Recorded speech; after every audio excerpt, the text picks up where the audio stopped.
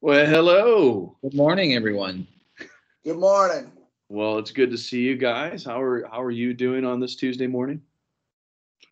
Doing great. I'm Yeah, Is it Tuesday? Can it be Tuesday already?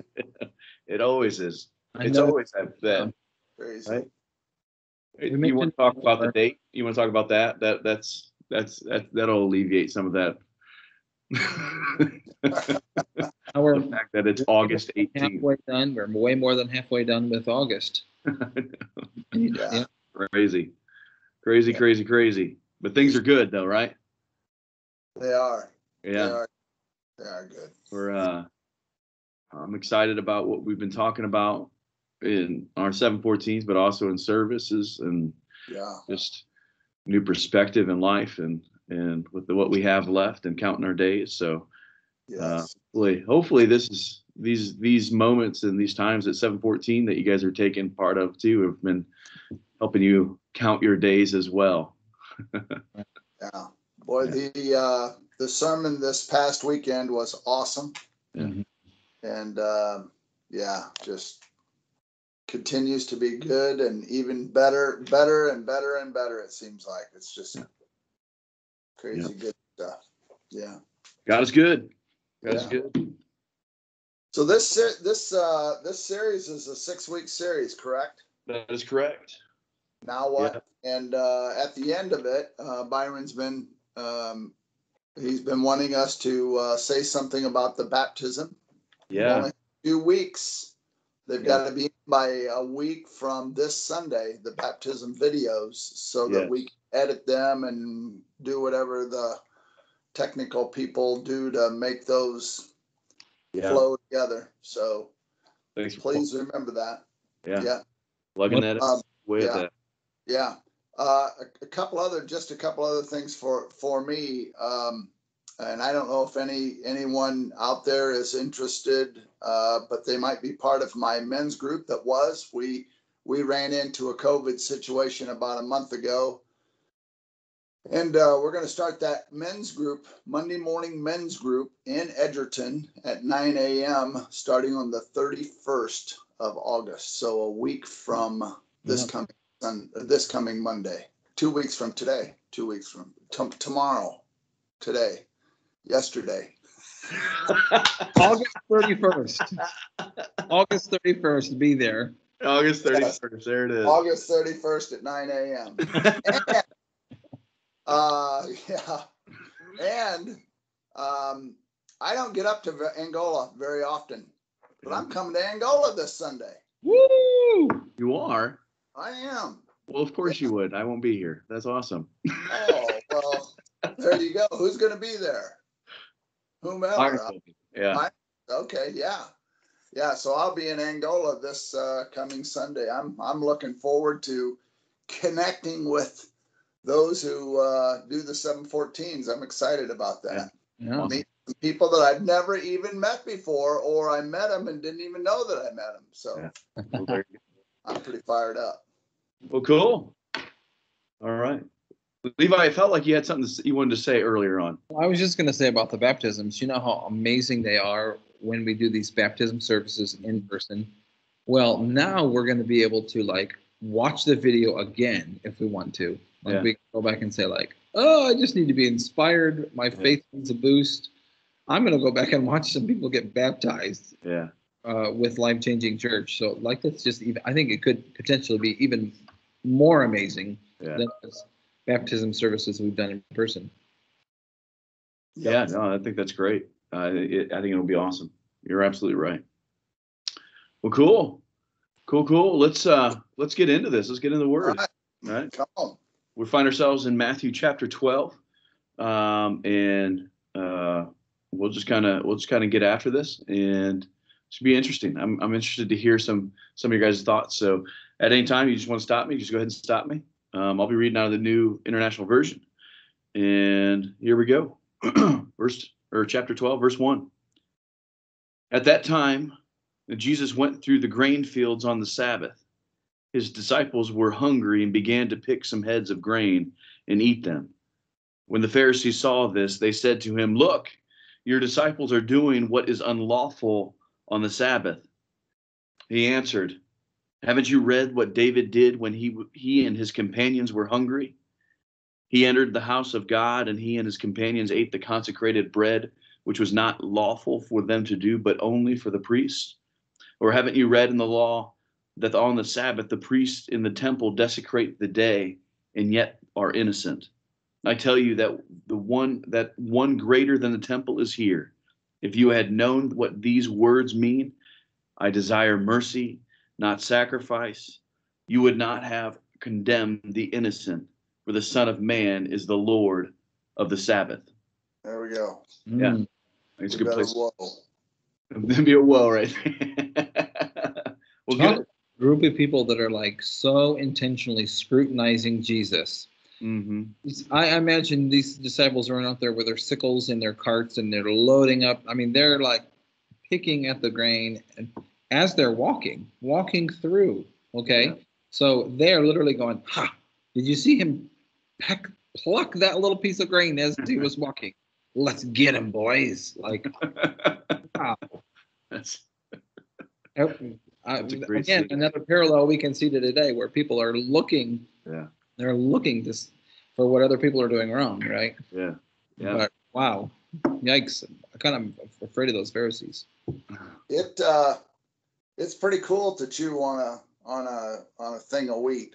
I don't even what do you call that? A shaft of wheat or whatever. It's I don't know if you ever have before, but it starts out kind of dry but I've done it before just to see what it would taste like, and you end up spitting it out usually, but it was cool. So talking about this, I'm a rule breaker. I don't know if anybody knows that or not. Or believes it. Boy, tell me something I can't do, and that's what I want to do. I don't know, just the nature of me, I guess. But I was reading a little bit, doing a little research, and the Pharisees had established 39 categories of actions forbidden on the Sabbath. Now they didn't get that from Scripture; they wrote it themselves, right? Yeah, it was their deal. What they had interpreted Scripture said. Oh, okay. So I'm thinking, tell me things that I can do, not that I can't do. That's what I want to know. I don't know the positive versus the negative side of that all. But it was based on God's law and their customs and their interpretations. 39 categories. It didn't say what those were, but it was just a bunch of technicalities, I'm thinking as Nate was reading this, I'm seeing these guys come through this wheat field and somebody just reaches over and breaks off a wheat shaft and just sticks it in his mouth and starts chewing on it. No big deal. But it does say that they were hungry. They did it out of hunger. I don't know how much they got out of that, but it was interesting. They weren't harvesting the wheat for crying out loud. Right. They were just getting something to eat. Yeah. Yeah. And I think that's the important part of all of it too, is it's not the action that what they were doing. It was the timing of when they did it, apparently, obviously, because it was on the Sabbath, because what they were doing was completely legal. In fact, that was a part of what people did that time was farmers would leave. They would leave some grain left over so people could come through and pick through and have something to eat. In fact, what I find really interesting is that if you rewind back in Jesus's timeline of his ancestry or whatever, you see Ruth and Boaz, and that's a huge portion of their story is that Ruth was going through and she was gleaning from what Boaz's workers were leaving behind, and so I just find it kind of a cool parallel with this scenario right here. What I really find interesting too is that we see his disciples who were obviously, it says they were hungry, right? Yeah. So they're hungry at this time. What I find really interesting is then later on down the road we see one of the greatest miracles that Jesus has ever performed is that he provides food for thousands in the midst with very little, and yet his closest followers he's not feeding them that way. I just find this really, yes, yeah. Could easily just like, hey, here's food, but a part of what he was talking about though too was just is that the Father will continue to provide for you, yeah. In fact, that was a kind of a command when he sent out his followers is don't take anything with you. Yeah, because you're going to be provided for. Yeah. So just a couple points that I found really interesting in all of that. Yeah, with you saying that, I'm just imagining these guys walking through the field, and one of the disciples say, "Hey, we're going to eat sometime." I mean, last time we ate was like, yeah. Well, there's food right there in front of you. Just pick off one of the shafts of wheat. Sure. I don't know what he said, but it's interesting to me that what we're talking about exactly right here is the Pharisees had zero compassion. Mm-hmm. It was, it doesn't matter what Jesus did; they were going to find wrong in it. Boy, Sure. Does that sound familiar? Mm-hmm. It doesn't matter. It doesn't matter. They had no compassion for anything that he did. He could do everything right, and it would still be wrong. Yeah. Mm. I mean, I think Jesus knew his audience here. He knew his audience because his first response was, haven't you read in the scriptures what David did? Yeah. Yes. To the Pharisees, they were Hebrews. Yeah. And that is what made them so special. Right. And so who is more Hebrew than David, right? Yeah. Yeah. So they're like, so he knew, he's like, I'm going straight to your heart and what's important to you to make some points. Yeah. David, his companions were hungry. He went into the house. He actually went into the church and said, look at these sacred bread and let's eat it. And then how about, and P.S., the law of Moses, again, Hebrews, this is really important to them. When they're on duty in the temple, they're working on the Sabbath. Yeah. So he spoke really personally to what they were challenging him with. And then, of course, he's like, what it's really about is mercy. Yeah, and it had nothing to do with Jesus wanting to break law on Sabbath, the law of the Sabbath. That had nothing to do with it. It had to do with the fact of breaking the idea that man-made law was the biggest issue in all of that. Mm-hmm. And and just that nitpicking, it's just what Rick was talking about is that you find that place of just looking for anything, Yeah. and pick apart, and in it too. Like, but don't you realize that this has been a part of us all along? Like let's talk about David, and let's talk about your very own priest and what that looked like. Like, I mean, and you're gonna point this out. Like, it does. I mean, it does run parallel with, nothing's changed over time, nothing new underneath the sun, right? And so it's still something that I find it really interesting, because we're going to talk a little bit about some of this stuff this upcoming weekend, and I'm kind of excited about just this point of view that we find ourselves in, and and flipping the script on that. So, and that's what Jesus is trying to do. Like, listen, what's more important, people? What's more important? Yeah. So the Pharisees have obviously lost the spirit of the law. And I don't know if this is where it came from, but I've often used the phrase, the letter of the law. Mm-hmm. And I wonder if that's where, they were the letter of the law. And this is the way it has to be. There's no right, there's no left. You've got to follow it, to the letter. Yeah. And they just lost the spirit of all of that. So, talking about Levi, you had said something about David, and I did a little research on that. And the special bread when they went in to eat was the day-old bread. So the consecrated bread was for was used, but it wasn't always all used up. So the priests would eat that, is my understanding. Well, that's what David did. And God didn't condemn him for it. He didn't punish him for that. And yet it was referenced here of what Jesus referenced him and what took place then. And I think David was hungry. Right. It was a human need, and versus the letter of the law. So I see what this means though. Like, so after a youth event, like maybe someday again, when we're serving pizza or something like that, there's half a pizza left. yeah, I can just take it home. Is that's what I'm getting out of today's talk? yes, or a Snickers. Yeah, possibly. yeah, but it's not okay for you to give it to somebody else as they come in, by the way.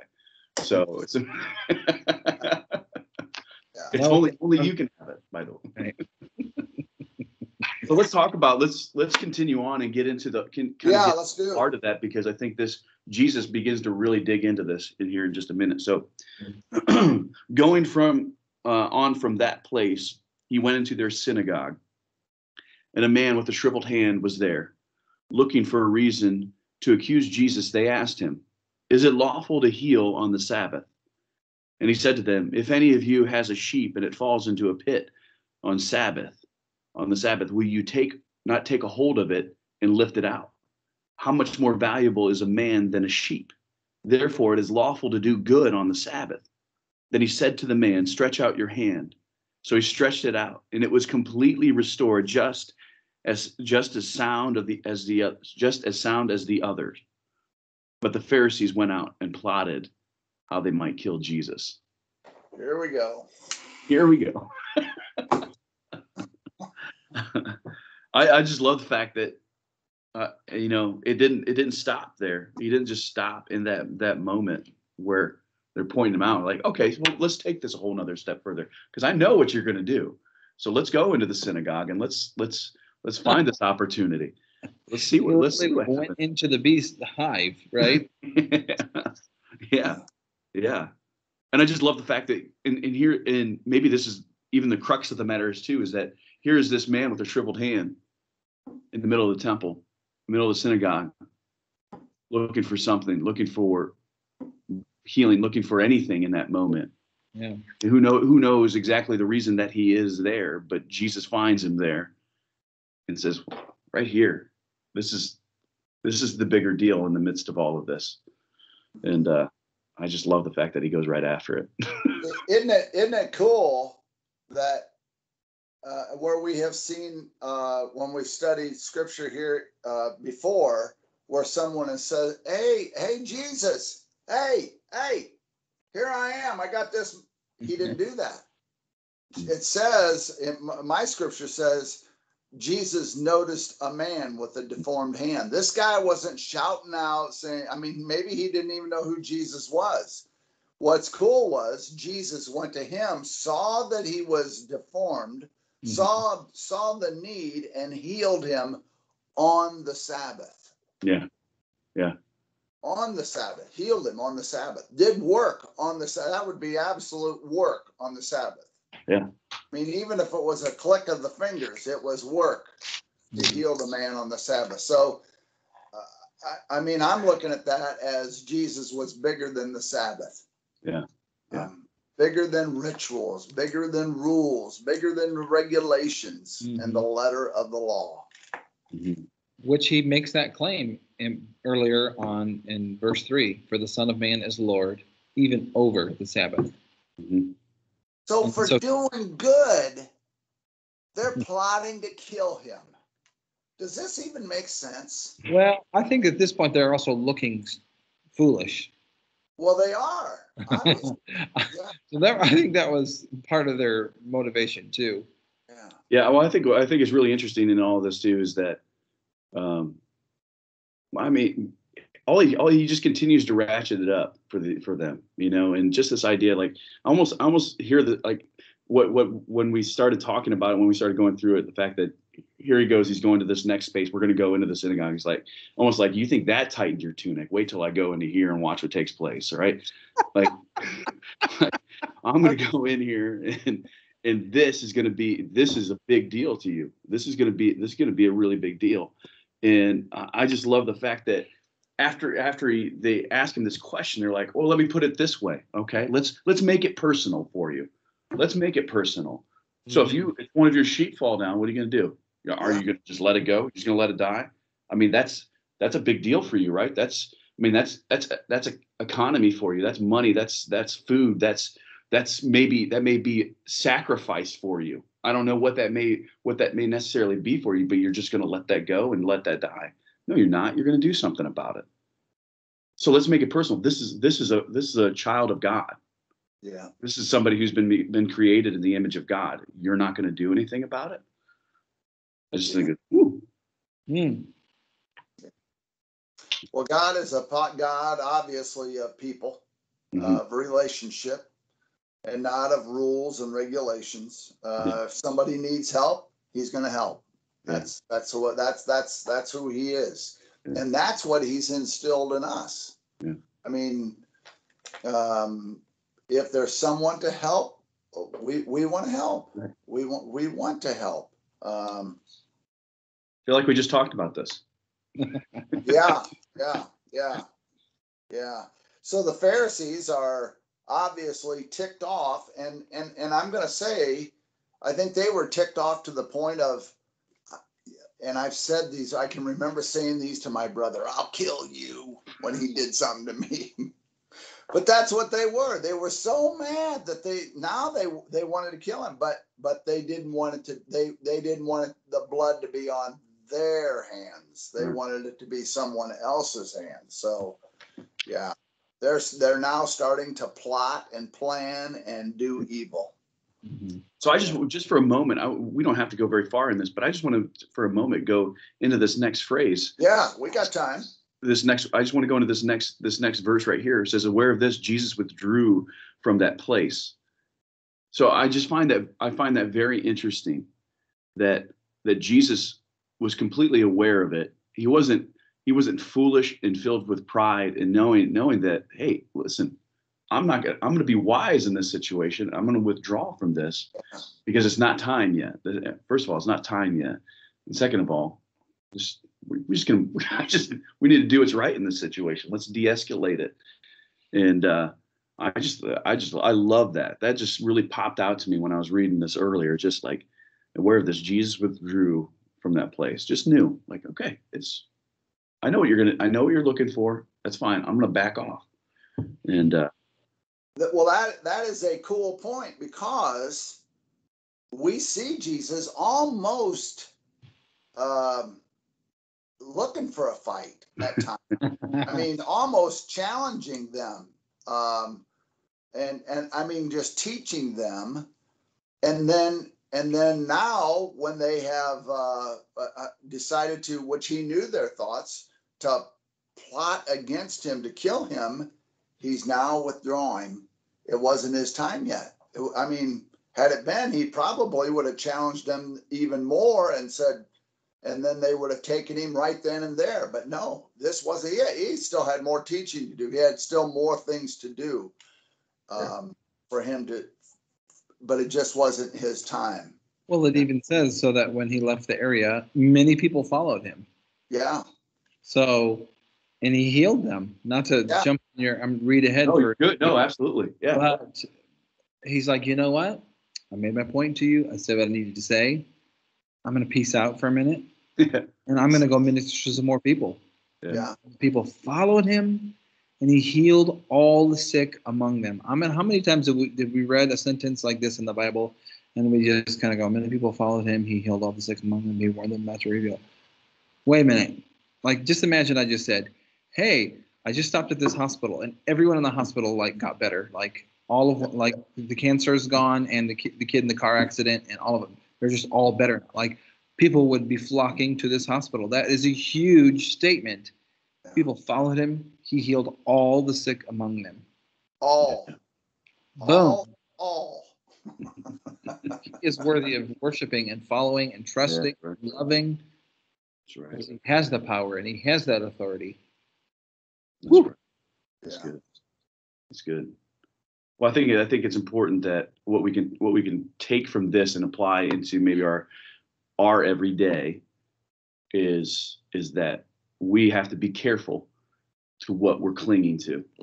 You know, what is once again, Jesus didn't come to abolish the law, he came to fulfill it. We'll make that very clear that's what he, but when we begin to attach our own preferences to it, that's when it starts to, that's where we have to begin to go, okay, all right, I need to make sure that I'm lined up with this, and that I don't have to see Jesus face to face for that to happen. Yeah. You know what I mean? For that to be made aware that but we need to check ourselves, because we can easily get caught up in that. I can think of many times where I just get caught up in like, well, if they, they didn't do that right, that's not okay. Get real puffed up and think about, man, that they're missing it, but when in reality, I'm the one that's missing it. So at some point, your viewpoints and your passions and your soapbox, for lack of a better term, distract you from serving the people around you. Yeah. And somebody might be missing out on their follow Jesus moment or their healing moment. If Jesus had said, you know what, I'm gonna let these Pharisees know. I'm gonna follow through. I'm gonna stand up for what is important to me. Yeah. And there are times when you're like, you know what, his cause is greater than whatever cause that I'm impassioned about right now. Right. And here's the thing: it's not like these guys, these Pharisees went away. They followed him everywhere he went, and Rick, you made a point, like it's almost like he was picking a fight. It's almost that moment of just like, okay, you're here, so let's talk about what's going on. Yeah. Like you're here all the time. You're waiting for it. So let's just talk. Let's bring the elephant into the room and let's have the conversation. Almost. Yeah. You know what I mean? He wasn't afraid to do that. Yeah, exactly. And so what I think is, yeah, they weren't going away. They're constantly bringing this up, or being there and agitating almost even just their presence was probably just agitating, I'm sure. And Ricky talked about, your brother and like, I'll kill you. Like, it's probably because that brother was always there and picking and agitating. Oh, yeah. So, you've spurred a thought in my head. Jesus came to this earth, and you would have thought that the Sadducees and the Pharisees would have been his biggest supporters. I mean, they knew Scripture. They knew he was coming. They knew all about that. And yet they were the ones who were the thorn in his side. So I look at this part of Scripture saying that, they're always there. They're always. So I'm thinking of when anyone has turned their feet toward Christ, there's always that guy saying, yeah, well, and you'll be back to this lifestyle, or what did I just hear come out of your mouth now that and they're always microscoping you, always. Yeah. And they always are trying to look for the bad. And that's exactly what the Pharisees were doing. They were trying to nitpick him to death. He had to be, oh my gosh, what patience he had to have. Right. And thinking of the people that were around him, I'm wondering if he had to hold back some people, say, no, it's okay. They, Yeah. Oh my gosh. I can't imagine. What he had to go through. And that wasn't even he isn't even in the part of being tortured and sent to the cross yet. This is just what he has to go through to live life for just a little while. Yeah. Crazy. Yeah. Don't you feel like when people are scrutinizing you and really speaking negatively about you, that's similar to torture. So Yeah. It is. So much of what we talk about for Jesus was, the nails, the cross, the thorns, which are their own thing. Absolutely. But the other forms of torture he endured by being judged by the people that he loved, a person that he literally breathes life into actively, said, "His blood be upon us and our children." Yeah. That could have been the worst part of it. Yeah. Which as times get worse, as the world gets worse and worse, and his coming gets closer and closer, we're going to endure that. Mm. And again, as Americans, we've had it pretty easy. I don't know about those in this country, that country, or where have you, where they've been persecuted to death. Yeah. You have to denounce him, or you die. Well, I hope I never have to face that. I hope no one would ever have to. One thing that's popped in my mind, and I want to real quick just say it before, and then we'll maybe get into prayer here real quick. Yeah. I just think I'm thinking about these Pharisees, and I'm thinking they're so looking for offense right now that they're not even. I almost wonder if they're even hearing the rest of what he has to say. You know what I mean? You think about it in your own life. Like if you're looking for it, if you're looking, like you're going into it waiting for them, just as you just know that somebody's going to say something that's going to offend you. Like you don't even necessarily hear it. You don't even hear the rest of it. You just hear that piece, and then you turn it and you make it into what you wanted to make it, and then it turns into a bigger thing. And I think that's the other thing that maybe we can take away from that is like, hey, why don't we just listen to everything he has to say? Let's listen to what everything has to say, we're gonna talk about something that needs to be talked about nowadays. Right there is it. Like, let's listen. How about we have the whole conversation? Yes. So if you haven't been taking notes on the 714, I hope that this is the morning that you're taking notes, because that was good. That is excellent. Like, sometimes we're looking to be offended. Like, I'm literally waiting for the words that come out of your mouth to be offensive, and that's what I'm expecting them to be. Go, just talk. Go ahead. Grab a hold of that word, unoffendable. There it is. Unoffendable. There it is. Awesome. Well, hey, let's pray and let's do this thing. Sound good? Yeah. Sounds good. Levi, you want to pray quick? Sure. All right. Yeah. I'll get started. I'll pray for the country. All right. Here we go. Plan. Man, God, I just love so much that we get together, and all these other people joining us online and watching later, but really just look into your word in a way that most of us just never would. So God, I thank you that we can see really the humanity of Jesus and the complex social struggles he had, being challenged by probably some of the same people who taught him God's word, and were earlier amazed at his wisdom and knowledge. So we thank you that for all that Jesus endured, both on the cross and on the earth, and just living humanity and being scorned by people he loved. So help us to be more like Jesus in that way, that, like we just said, being unoffendable and showing love in all the situations, to the point of death, to the point of judgment, to the point of scrutiny. Thank you, God, that you can empower us to do that, because we know Jesus has done that. Yes, Lord.